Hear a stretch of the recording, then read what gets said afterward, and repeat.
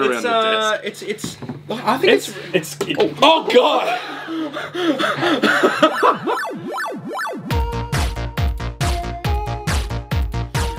Welcome back, obviously, guys. I've been scouring the internet deep in the depths of Wish and Yellow Octopus, funnily enough, which is another, I think it's like a Wish lookalike.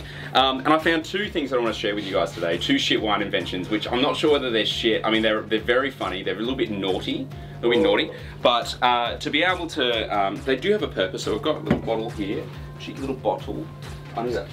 So to clarify, one of these is coming from a website that is off-brand Wish. Yeah, they've literally wished Wish. Yeah, Wish. Hang on, can we get Wish? We've got Wish. Wish at home. Yellow Octopus. So quite often with a lot of these things, and I think that the gist of a lot of like shit wine inventions, right, is the fact that we really don't need that many like much paraphernalia to consume. You want it to be streamlined as humanly possible. But let's just say, for the off, reason, you managed to lose a cork.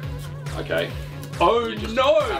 It's just screw cap as well. You're like, oh, And you just need to save the wine. And you need to save the wine. We need a way to be able to put a stopper in this. Actually hold onto the wine and make sure that stuff doesn't fly in, I guess. Yeah. And for this reason, we have this little guy.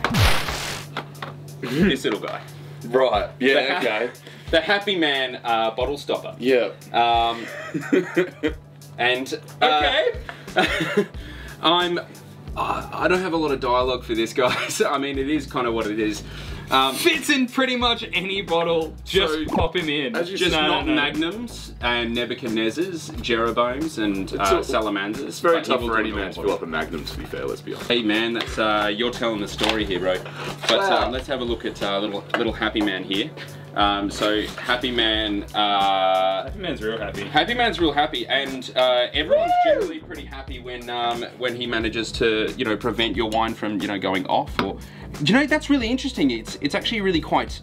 It's a real firm seal, and it's already sort of starting to pull What's away. the bet? Yeah, falls off. Yeah. But if you can't bring yourself to, oh man, I can't even get it in. It's too many wines. You need to push harder. Oh god. But yeah, I mean, look, Jesus, that's scary. It's That's scaring scary me. look. It's scaring No.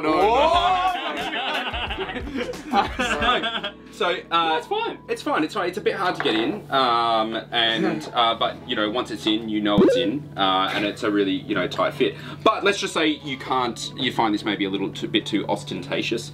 There is a little bit more of a covert way, equally naughty. Little lewd. Equally naughty. I was stunned. I was utterly stunned to find these. What the? Yeah, these are awesome. Protection for wine lovers. Protection for wine lovers, and on the back it actually says intended to prevent unplanned spills. Yeah, good. Yeah. Yeah, good. Yeah. So legit, these are. Oh wow! I am like quite surprised with the packaging here. To be honest, This is very like. Yeah, this is if you've got that expensive bottle that maybe its cork is like fried. Before we open these, you've obviously seen them before. Neither of you. No, I've not seen these. Do you want to take a guess of how this is going to work? Because at the moment, I'm literally just picturing a condom getting rolled over the top of this thing as if it's. Well, son, that's what we got. Oh my god! Oh my fucking god! This is the stupidest shit. Wine condoms exist, people. We didn't think we needed them. Alright, let's crack open. Is this part of responsible drinking? Do you reckon they're flavoured? Oh god. How many condom jokes can we get up here? Come on. Yeah, this is how when you get to turn your like Jacob's Creek into Burgundy, it's Burgundy flavour. That's actually, I mean, hey guys, wine condom people, there's an idea. You can have that one for free. Yeah. Oh my god. But these aren't for free. These aren't free. Whoa, wow, that's really interesting. There's like a ribbed. Yeah, I mean. So wine. I think you've already. I mean, you could do it that way. You must pre-stretch it to get in the mood, according to the. You have to pre-stretch it. Yeah, according to the official paraphernalia. So like this, and then you kind of like one of these ones. I hate this. Down. This is terrible. I fucking hate this. It's. I don't know. Do you reckon it imparts like a flavour or something? It smells like a balloon. It smells like. It's obviously a balloon. Is this? And this is the thing that a lot of these shit wine. Yeah, what does it taste like? Dude. It's not a very good balloon. Like, I wouldn't take it to children's parties, but then at the same time, If you're not taking many things. anything that gets packaged like this to children's parties, This is why you're on a Henry doesn't go to register. children's parties anymore. Not anymore. Child entertaining crew. Jeez. I have to admit though, like the packaging for this is quite surprising. You know, with a lot of this stuff, which is like joke, right? It's a Yeah. novelty. Is this a serious? This isn't. No, Do you but reckon I think, this is novelty? I think the joke Yes. of Or you it, reckon this is serious? This is fucking novelty. but like the more serious you take it, the more novelty there is. Because if this was just like a terrible pack, like I can imagine this being given to, you go to a hen's party or like a bridal shower or something like that, and it's, you know, a bit of a laugh for everyone involved, and it's a bit of a higher class thing. You don't want like any non-premium packaging involved with it. That's why you've gone the extra leg.